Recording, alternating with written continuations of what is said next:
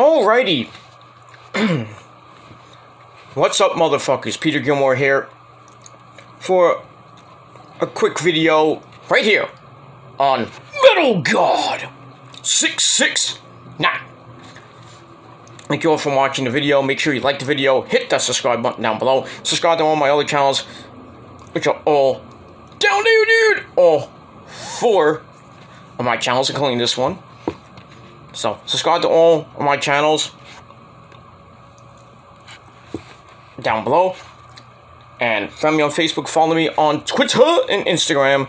And don't forget to tap that bell, turn on all my notifications, so you never, ever miss an upload. And you stay in the loop, and you don't miss a thing. And that's pretty much all I gotta say about that. So, like the video, do whatever the fuck you want. Like the video, dislike the video, I really don't give a shit. Free views, but it is what it is. Don't forget to subscribe to my channels. And follow me on social media, Facebook, Twitter, and Instagram. Don't forget to share the video all over the internet, and don't forget to tap that bell! And, that's pretty much all I gotta say about that. Alright, ladies and gentlemen, on this pretty nice, very nice, Monday, about to be Monday evening, the sun's about to go down fully. So, Monday evening, November the 8th, 2021, on the Metal God channel. As always, on this channel, you'll get your, music news here and there. Maybe some merchandise stuff, I get a CD, or I do a music review, or basically anything I feel like doing. But mostly, the channel has now been relegated to tributes of the faithful departed, my legendary videos of a lot of wrestlers and celebrities. I mean, just go down my channel, and you'll see some of them, so... But it is what it is. So check it out right now. Well, we got, before we even start, we got Monday Night Raw tonight. From, Lubbock, Kentucky, I think it's in Kentucky. But, we'll see what happens from them after WWE, did their UK tour. So now they're back in the States.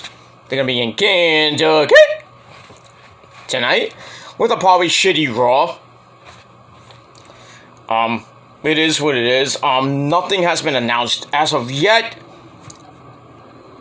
But, we do know that one person will not be on Raw, and that will be Finn Balor. So, he's not gonna be on Raw tonight. Maybe just taking the night off, or maybe he's got an issue, I don't know. But, I mean, there's only one big match tonight, and that is Seth Rollins and Kevin Steen, or Kevin Owens for you dumb people. That's probably going to be I would think, the main event tonight. We'll see what happens with that, and what happens regarding Big E. As, those guys have been fighting over the WWE title, and now they're actual teammates. Well, besides not Big E, of course. Rollins and Owens are teammates on the Men's Survivor Series team, along with Finn Balor and 2 other people. Who was it? I forget who was on the Raw team. I think it's Rollins. I think I know now. Rollins, Owens, Dominic Mysterio, Rey Mysterio, and Finn Balor. That's on the Raw side, so they might be doing something tonight regarding that situation. Probably do something with Big E tonight. Maybe trying to talk about Roman Reigns, what happened with Roman. Now Roman's supposed to face Xavier Woods, or King Xavier, on SmackDown this Friday night. See what happens with that. Maybe Big E gets involved in that and maybe cuts a promo on Roman. Because they gotta hype something for, the main, really the main match is only two matches already announced. That was the men's and women's Survivor Series match, and the teams are horrible. So really, I think what I think WWE's gonna do tonight is kind of get the big ones out of the way. The big one out of the way, which is gonna be Roman Reigns and Big E, one-on-one Raw versus SmackDown, of course. So they're probably gonna start building to that because I really haven't been building to anything lately, and we are 13 days away. We're basically under 2 weeks away from the Survivor Series, so we only have 2 matches announced. And they were announced on the WWE Twitter page. Not even on the show, which sucks. But maybe we'll get some matches announced this week, and then next week is the Go Home show on Monday Night Raw, and then SmackDown next Friday night is in Connecticut. So, and then that's that, and then you got the Survivor Series on the 21st at the Barclays Center in Brooklyn, New York. And then the next night, Raw emanates from the Barclays Center. And then the week after that, Raw, November the 29th, is at the new Nassau Mausoleum in Belmont Park, Long Island. So right now, WWE is really not doing much with Survivor Series right now. And then, hopefully after Survivor Series, they'll start building to their, what would have been, TLC, but they got rid of that pay-per-view. And in their place is going to be Day 1, which is on January the 1st, 2022 from Atlanta, Georgia. So, after Thanksgiving, I would think they're going to start promoting or hyping this new pay-per-view called Day 1, but we'll see what happens with all that. Anyway, so we'll see what happens with on Monday Night Raw in a little under 3 hours, and I will be giving you my Raw review later tonight on the Killer Demons 669 channel. So check it out, subscribe to it right now, and don't forget to hit that bell. That's it. Alright, and I wasted 7.5 minutes just talking about that. But anyway, as the title below says, well, I hate to be the bearer of bad news on this channel, which, as you know, if you see the Metal Guard channel, it's either a death video or, by the grace of God, some music video. But today, November the 8th, 2021, we have a death in the wrestling family. And, it's a woman, who really didn't do much back in WCW, when basically WCW was kind of at its peak before the whole Time Warner AOL thing happened. And she was in probably one of the most prominent matches in the WCW around the Russo era. Well, around 98, if you think about it. Around the same time with the Attitude Era. And then when WCW was starting to... was kind of around the same time when the Monday Night Wars were going on. 97, 98, going into 99. And then WCW went downhill pretty quick when the Attitude Era came around. But this particular woman played a pretty decent part in 1998, in WCW 1998, and that woman is the lovely Judy Bagwell. Yes, ladies and gentlemen, I have the sad news to report that as of a couple hours ago, Judy Bagwell has passed away at the age of 78. And don't know the cause of death at this time. I have the story on ringsidenews.com. I'll put the link in the description box so you all can watch. Bill Apter just did a video about this. So, I mean, it's actual news. It's not fake. I mean, I don't give you guys fake news or clickbait, unlike certain other people we know. Just saying. So yeah, very sad day. Judy Bagwell, the infamous Judy Bagwell in a forklift match in 1998. And I'll get to that in a second. So yeah, Judy Bagwell has passed away. at the age of 78. Now she's in that great wrestling ring in the sky, probably on a forklift. I don't know. I'm not being funny or anything. I'm just saying that there might be a forklift with her on it. But it is what it is.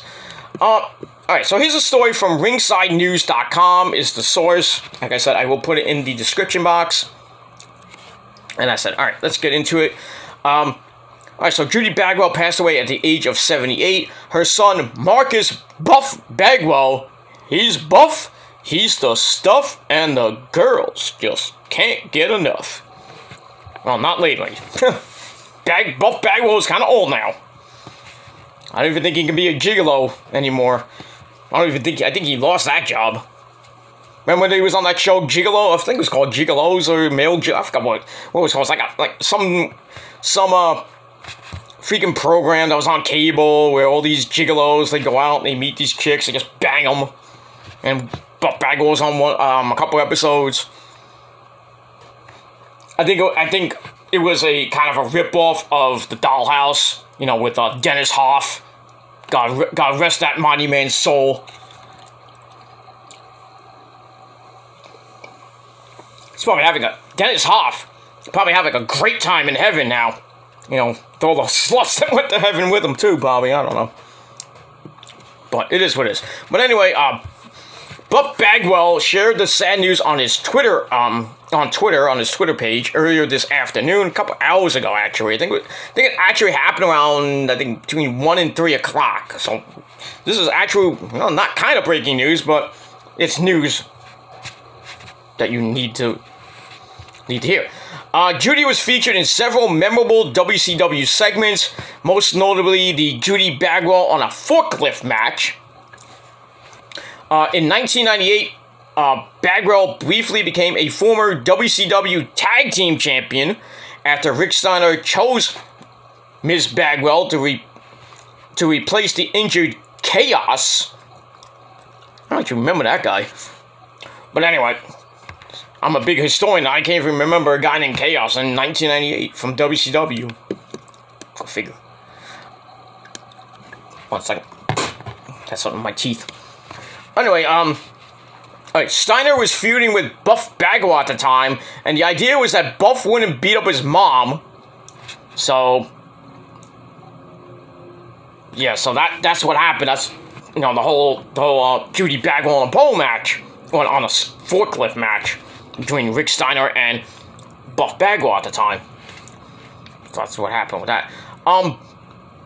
Buff Bagwell said that his mom was suffering from dementia. Ugh.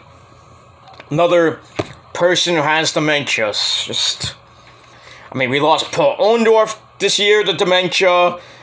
Terry Funk, you know, has dementia, but he's still kicking ass, even though he's 84, 85 years old now. Don't know how much time he might have left. I hope he doesn't go in the next year or two.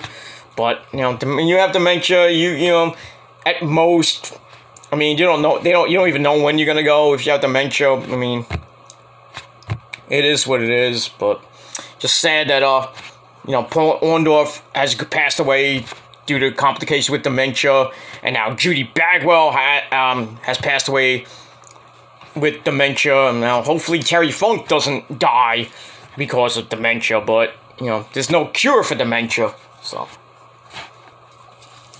it is what it is.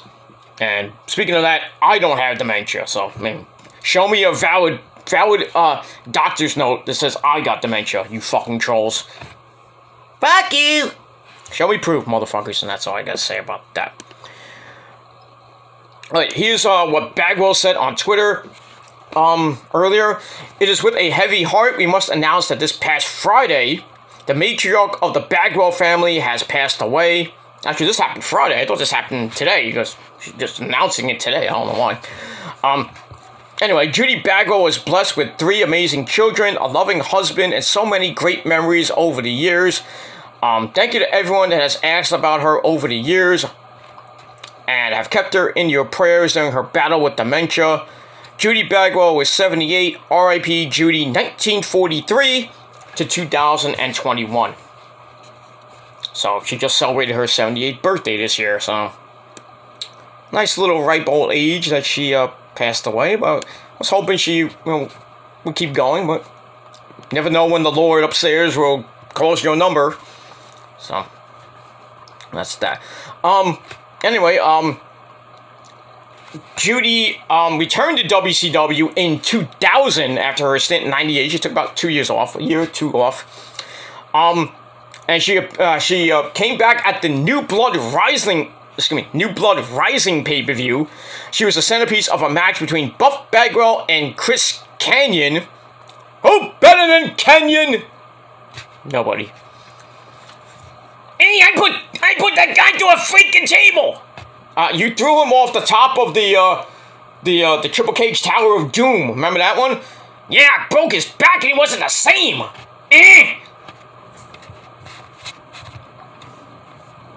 Don't be mean, Mike. I mean, this is my show. Come on, don't be mean now. Come on. I'm sorry. Okay. Just don't put Judy Bagwell through a table this time, okay? Just be nice. But I digress. Yeah, so that's where the gimmick happened. The Judy Bagwell on a forklift match between Buff Bagwell and Kanyon in 2000. I thought it was in 98, but it was 2000. Anyway, Buff was able to win the match, and the entire angle went on to receive widespread ridicule by the fans because it was a Russo-type match during when Russo was kind of owning WCW at this point. Basically, WCW was dead in 2000 with NWO 2000 and New Blood Rising and the Millionaire Club and all that other shit. And that's basically it for that. So, anyway, despite her strange odyssey into the world of professional wrestling, Judy Bagwell was a mother, wife, and friend above all. Her son, Buff Bagwell, has competed in WCW and WWE. He was a five-time WCW tag champ with various people. Scotty Riggs, you know, the American males, of course. I think two times. I don't remember the other three. I forget the other three, but anyway, Judy Bagwell may be gone, but her memory will live forever in the minds of wrestling fans who tuned in during the Monday Night Wars. And Ringside News says our condolences go out to the Bagwell family in this difficult time. Whether it was intentional or not, Judy entertained us all with her wrestling appearances. As a mother, she was loved dearly by the family that she leaves behind. And that's pretty much it. I mean, there is a video on Ringside News from the July 31st Nitro. Is that the actual match? I don't want to play it because I don't want to get copyrighted. So, but I think that was it. And yeah, that's pretty much it for that. So, rest in peace to Mrs. Buff Bagwell, Judy Bagwell, as she has passed away at the age of 78 due to complications with dementia. So, it sucks, and she will be missed by basically all the hardcore wrestling fans out there, like me, WJ, Jerry, Andre Corbio, fan of YouTube, basically everybody that's been watching, that's been a fan for a very, very long time. And if you don't even know who Judy Bagwell is, oh, maybe go watch that match from July 31st, 2000. From the Nitro from July 31st, 2000. So, go do it now. Alright, so as always on my tribute videos, I'm going to take some time, I'm going to take a moment to pay tribute to the faithful departed. So, to Judy Bagwell, rest in peace, you beautiful woman, you, and may you, well, just hang on a forklift in heaven. I don't know. But rest in peace, Judy Bagwell. We'll see you when we will all see you when we see you. Cheers. Rest in peace.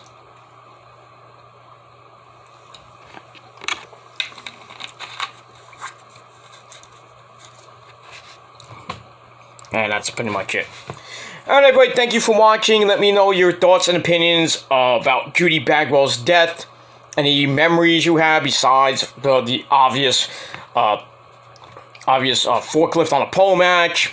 Any memories from her time in WCW from 98 to 2000.